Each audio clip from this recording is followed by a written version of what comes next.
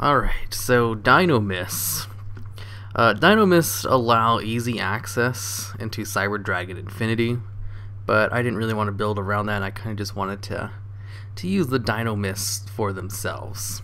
Actually get off their own little effects, which aren't... they're okay, I guess. Dinomist Rex has a pretty neat effect, where if he attacks... wait, at the end of the damage step, this card attacked, yeah. You contribute one of your other Dinomist monsters, and he can either attack again and do piercing damage, or shuffle a card on your opponent's side of the field or their hand into their deck, and then he gains 100 attack permanently.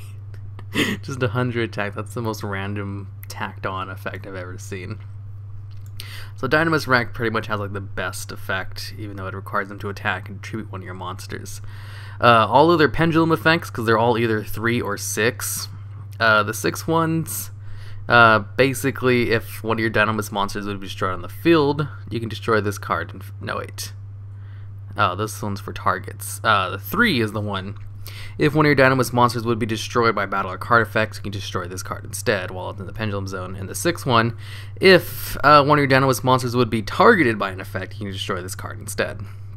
So you have some really good protection for your Dinomist monsters as long as you have the scales up, which isn't really all that important. That's why I threw in a couple of other ones that allowed me to go into some different scales, because I really wanted to use Archfiend Eccentric, plus I just threw in a couple of other level 5s that fit in with the deck pretty nicely. Perform Animal Drumrilla, a level 2, what is it, scale 2.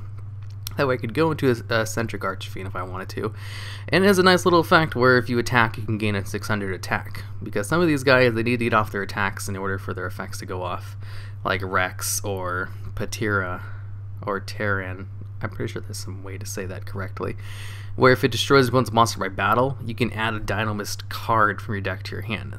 You can be one of your spell and trap cards. And then you've got the field spell card, which just allows you to basically search out any Dinomist monster.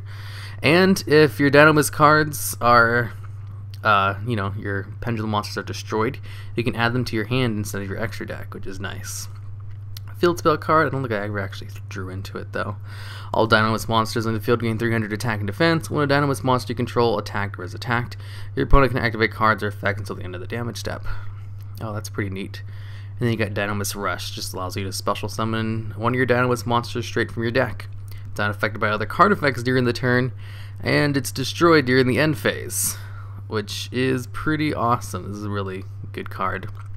That's kind of slow though, that's why I only run one of them. I also just threw in machine assembly lines just because I felt like it. I thought it'd be cool to have some 200 attack stuff, and I thought I could probably recover some of the Dinomist monsters from the graveyard after they've been destroyed. Or detached through XYZ materials. So yeah, that's the deck. It works out okay-ish, I guess. I'm pretty sure it would work out a lot better if I just threw in more level 5 machine type monsters though, for just straight up Cyber Dragon Infinity action.